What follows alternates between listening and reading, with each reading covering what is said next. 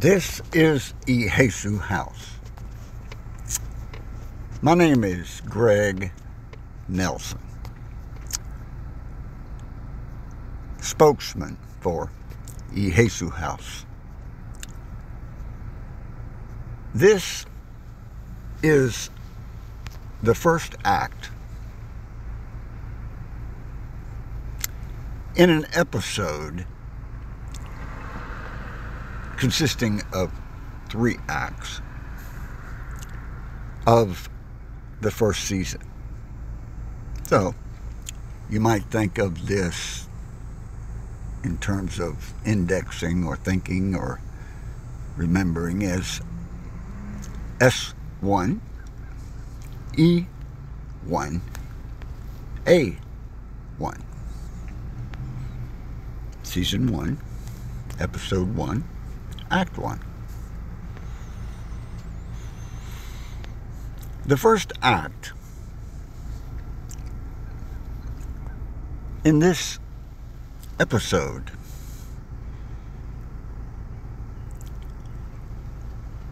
is the first part of what is being opened, cracked, if you will, like a padlock, a safe that you crack. That, given 3 acts, you will be shown what I see that cracks a heretofore unseen or unknown, not exactly unknown, but unfound objects of art. These 3 upcoming acts, which each articulates my logic, reasoning, shaping, to illuminate what I see, in hopes that you too can see. We'll see. Cracked. There are people whose thinking is cracked. It's not right. It's broken.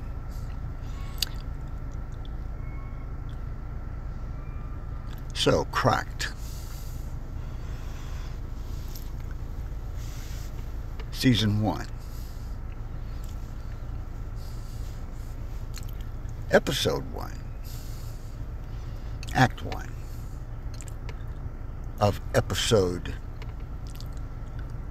The Estate. The Isabella d'Este.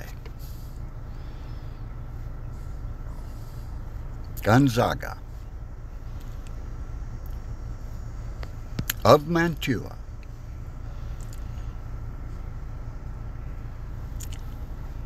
Family estate.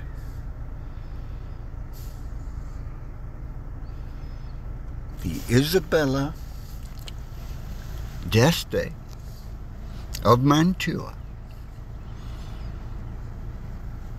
Gonzaga. Family estate. This estate is only partially known. Who are we even talking about?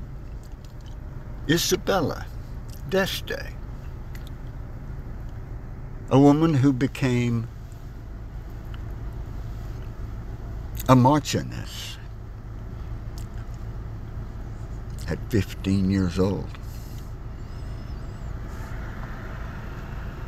And the universally celebrated as First Lady of the Renaissance. In the 1490s, 1500, and patron. She came from the richest Italian family at the time. And she was loved. And she loved the arts. However, in 1534 or 39, I don't recall exactly, when she died, it articulates all of the magnificent antiquity she had acquired.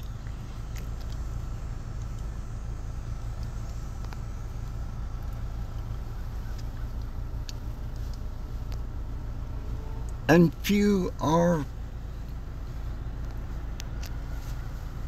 known to exist any longer.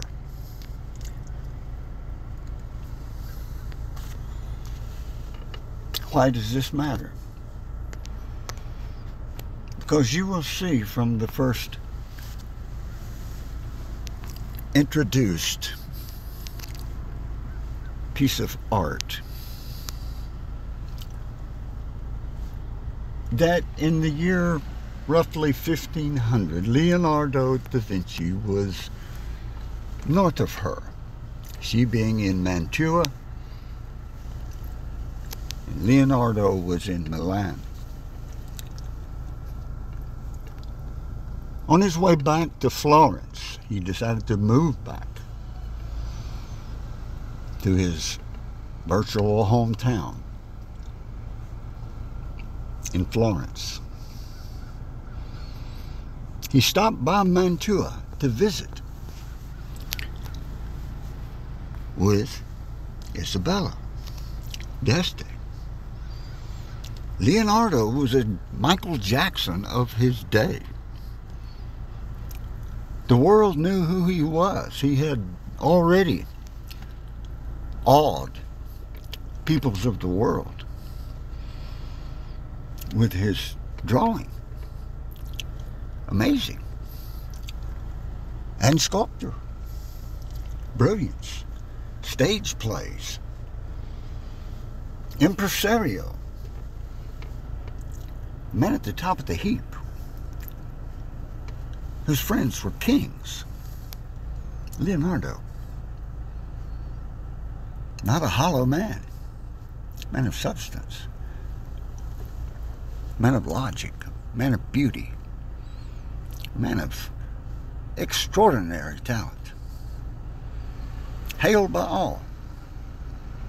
And Isabella wanted her image made by Leonardo, and had sent inquiries and requests. Well, here he is. And as Walter Isaacson, Martin Kemp, and many others clearly find from history, that Leonardo did a chalk drawing of her.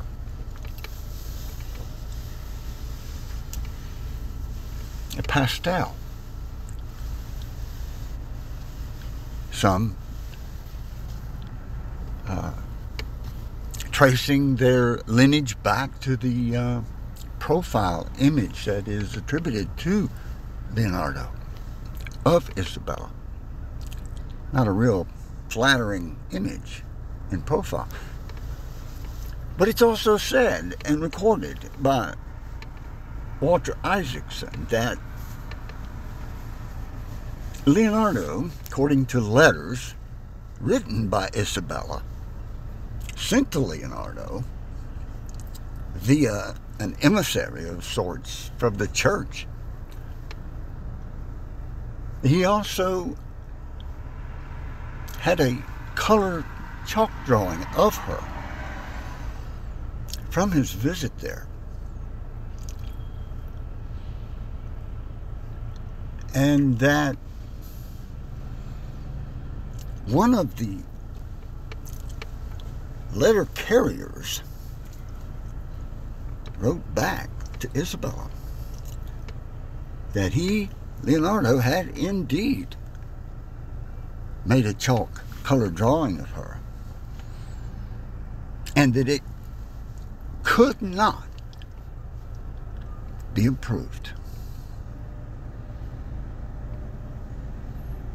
Well, you can imagine what Isabella thought when she heard this. That a trusted man of God tells her that it's perfect. That Leonardo has done it perfectly. He's seen it with his own eyes. It's done. It's not incomplete.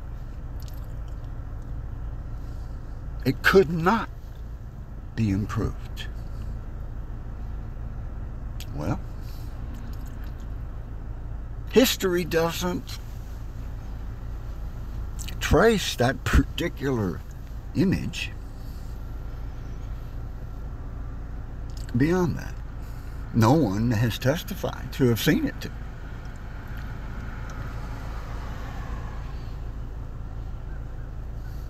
Well, okay.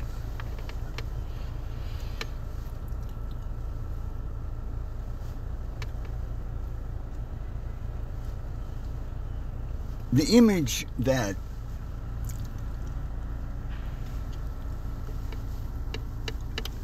I will show you via a perhaps coordinated video is one purchased as that of Napoleon's sister. Well, sounds pretty long-haired and, intellectual to me. Napoleon's sister.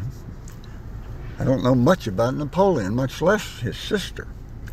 But a casual look at the sisters of Napoleon would beg to make a connection with this image. So what is this image? I don't know. I didn't know. I took the back off, and I noticed that it appears to have been on display and stamped on the back of the paper used to draw this chalk drawing. It appears to have hung in one of the Napoleonic international exhibitions, which I think began in the late 1700s, like 1798. And this one perhaps 1803. It's hard to read the numbers. But there are numbers that can be read, and there is text that enable a possible connection. Recorded at the Louvre in Paris. Along with a color man, it says, which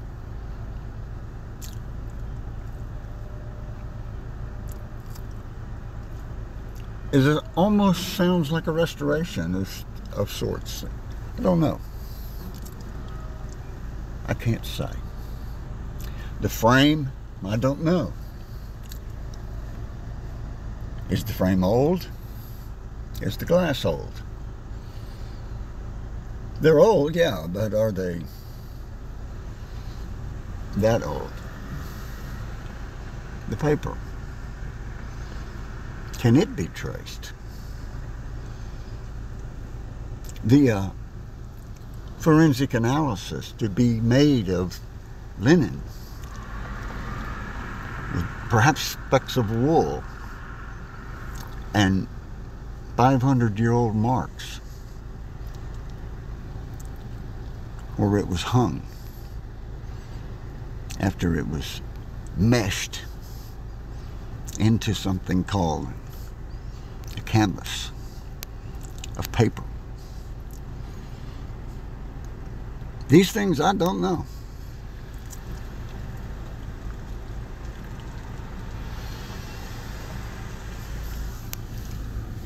But what I do know is this. Leonardo drew a color chalk drawing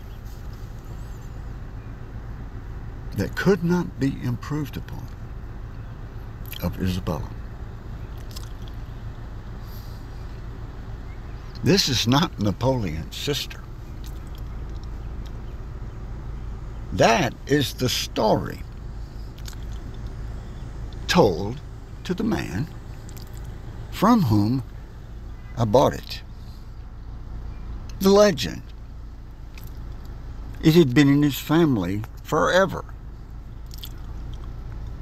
Came from Europe.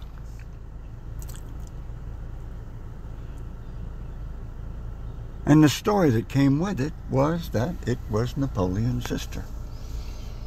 That's what he was told. That's what he told me. So,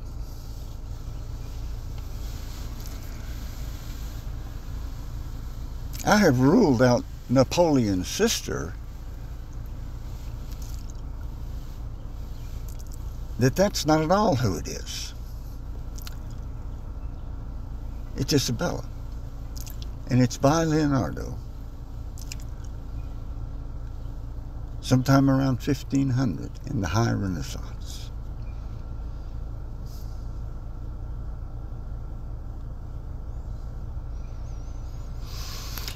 When it comes to genius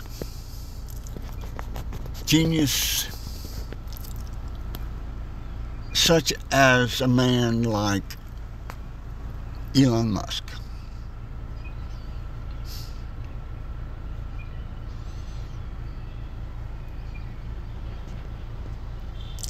there's no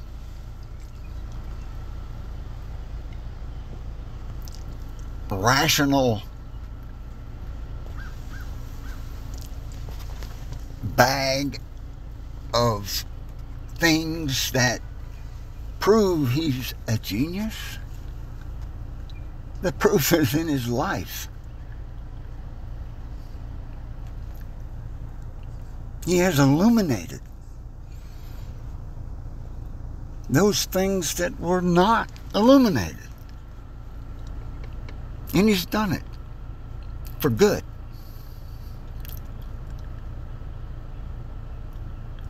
God has blessed him. God has blessed me. But not with genius. God has blessed me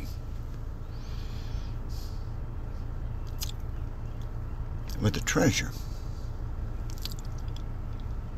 that I wasn't looking for. Often I think about the story of the man who found a treasure in a field.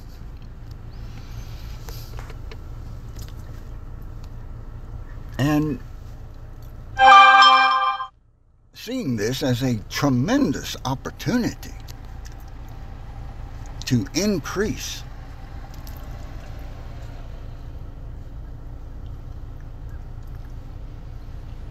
as an investment.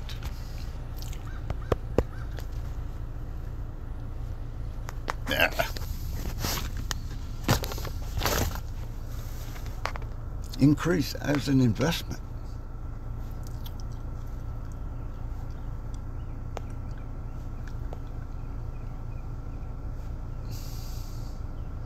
If he should own the treasure. But rather than running to the man who had the land, telling him that there was a treasure on his land,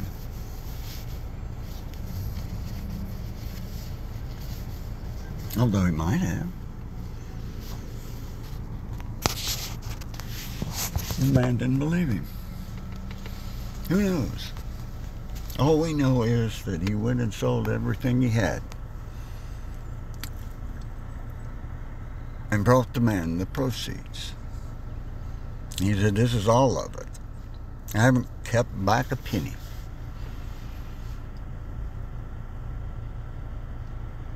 And perhaps all he had was the clothes on his back that he was keeping. Maybe even down to his last lawfully acceptable garment to be in public. He wanted the man to know that he was going to buy.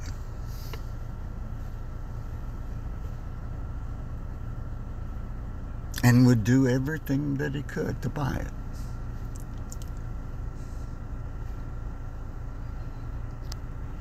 Because to him, it was a hidden treasure.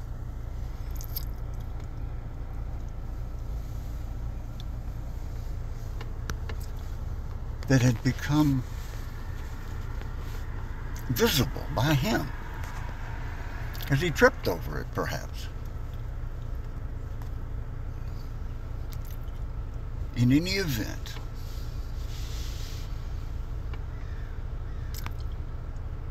he was blessed.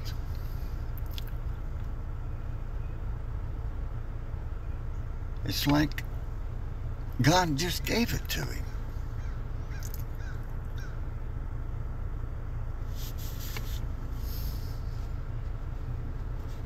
And when he realized that God had just opened the door,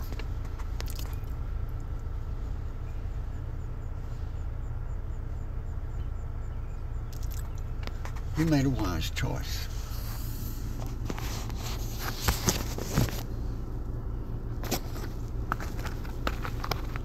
Such is often those arguments used in discussing art. What is a treasure and what is not? What makes it a treasure? I attribute this chalk drawing to Leonardo da Vinci,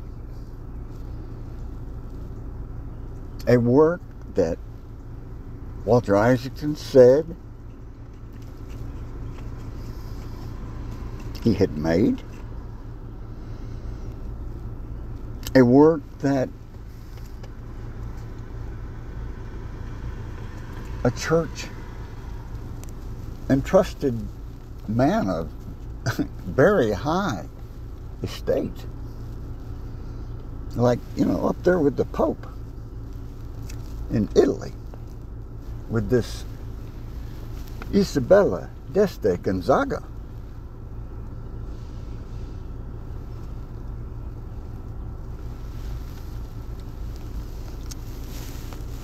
That it could not be improved. Oh, what a wonderful, wonderful message I'm sure that was to her.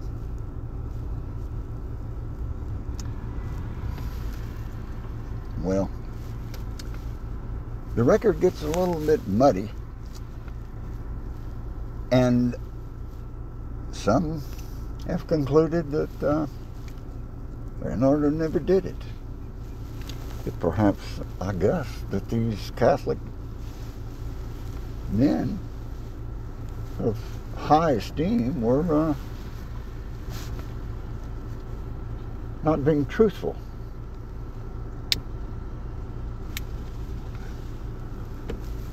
Trying to spare the young Isabella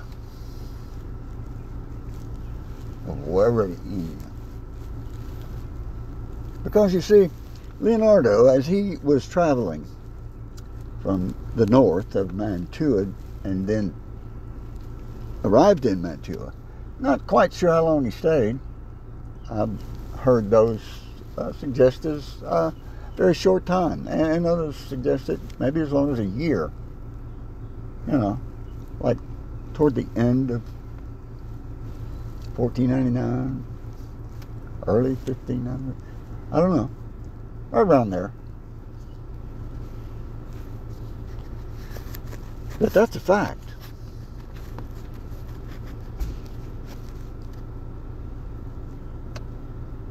But yet,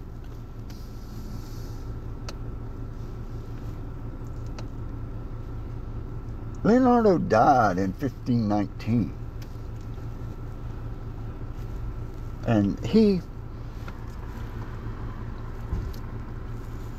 along with Francesco Melzi, a son, not a son in the sense of the product of a man and a woman, but a young man treated like a son by Leonardo, the same way he had taken in Salai, his slightly older son.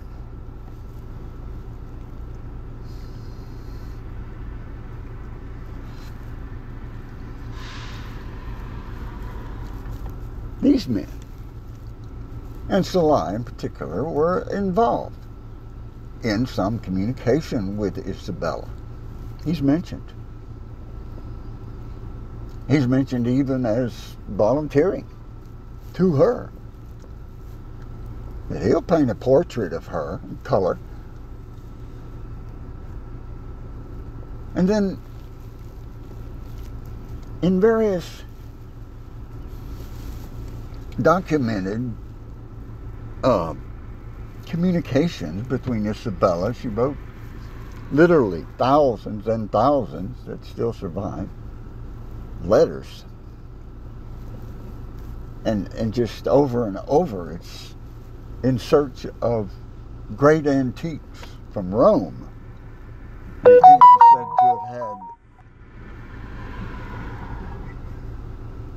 a bust of Octavius,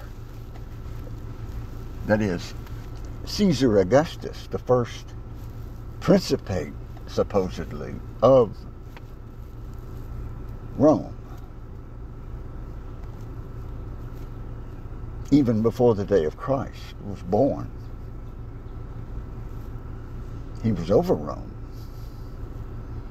though he had died, or wasn't in power, I should say, when Christ died. An important personage in history because he ruled Rome when Herod killed every 2-year-old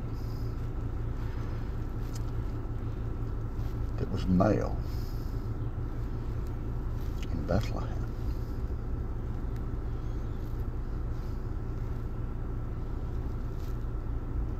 I don't know what Octavius knew or didn't know about this event, but it would be hard, hard to not know.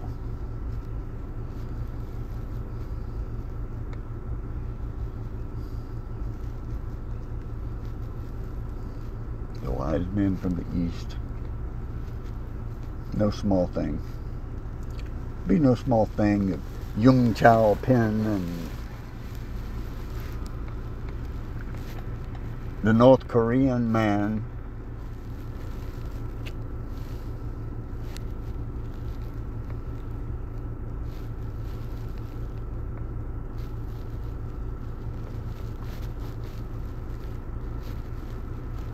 Vladimir Putin.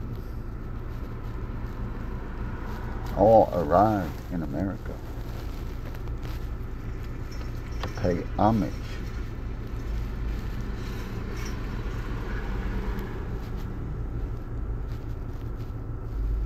and to coronate as king.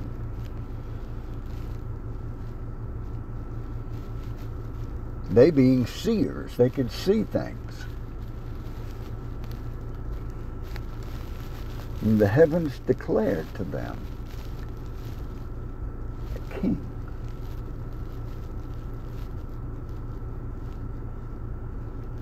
Had not been crowned, a king had been born.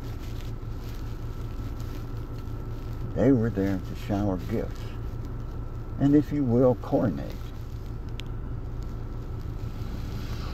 I say this because in order to understand the moment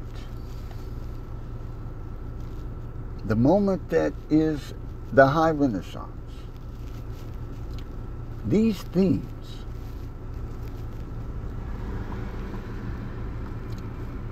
had been the mindset, the mental effort, and the genius of man had been centered on this story, the story of Christ, for 1,000 years. At the time of Leonardo.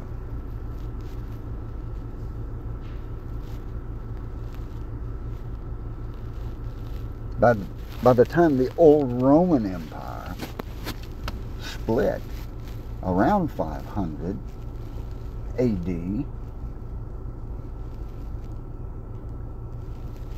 into the East and the West.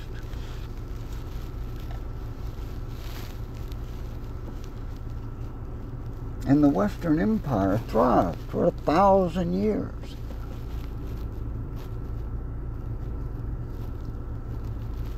As a republic.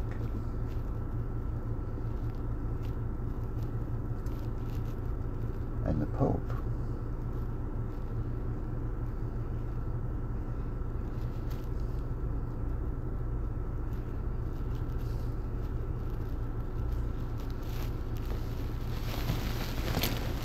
Or papacy also became split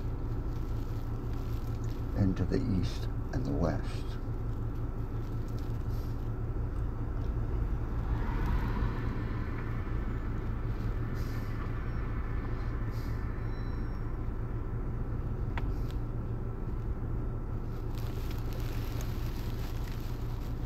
Knowing the context, trying to move one's mind into the moment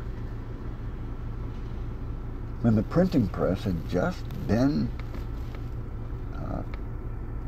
completed. Instead of having 100 scribes copying a document, you now had to set up a machine one time and you could make 1,000 copies.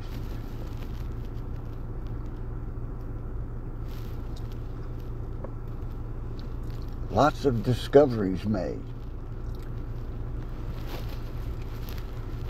14 and 1500s, as men began to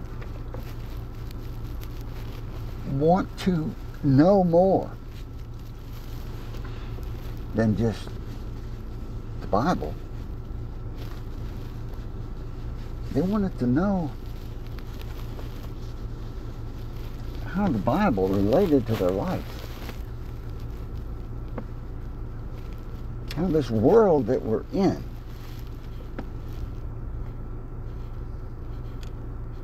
relates to the world that we dream about and that we hear once we inhabited. A Garden of Eden, as it were. These are the struggles of men and women throughout all generations. It's nothing new. The only newness in our day, particularly in some of the Western countries, and more explicitly in those communist countries that declare it as an open opioid or a drug to kind of use as a crutch. That these are the things that have been on the minds of men and women everywhere for all time.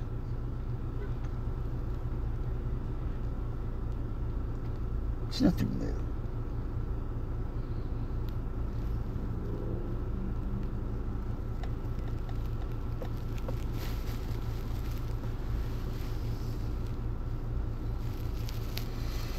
Lots going on during this notion. Columbus discovered America, 1492. Remember that one?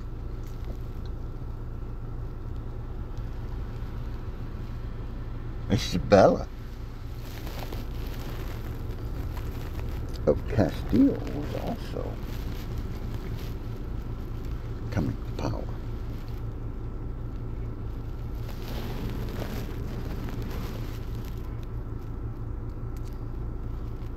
Well, rather than chasing some of these squirrels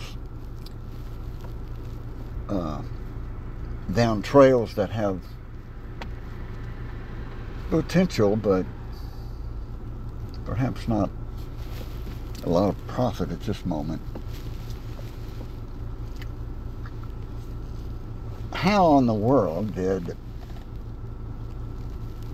this color chalk drawing that I attribute to Leonardo da Vinci, how did it wind up in my house?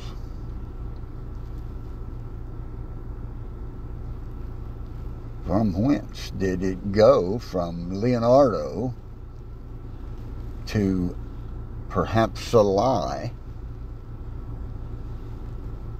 in 1518, when Salai left with many of his artworks, including, I understand, the Mona Lisa.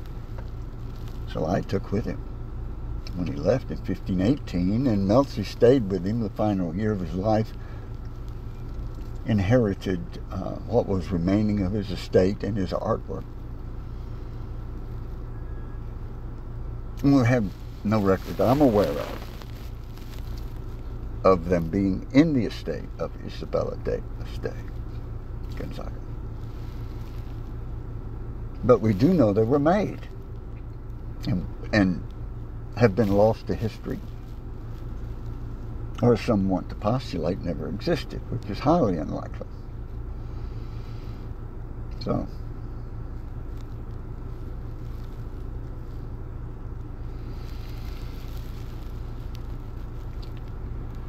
I would mention this. The next two items are also pieces of a puzzle. They fit somewhere in history. And, you know, sometimes if a puzzle piece fits, you have to put it in play. Even though it maybe doesn't look right.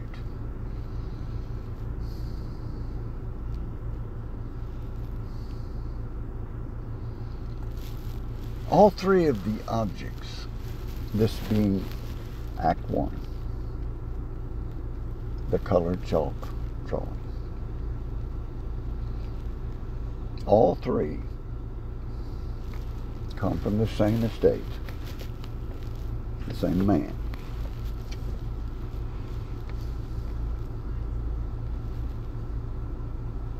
As heirlooms handed down for so many generations, their actual source, artist,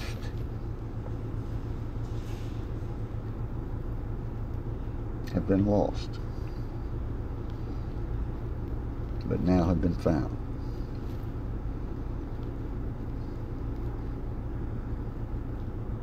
And the estate of Isabella de Gonzaga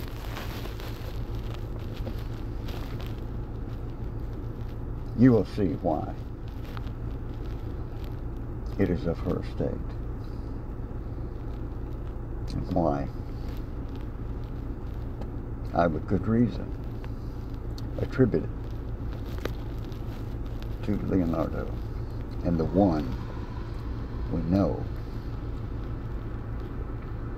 that he completed.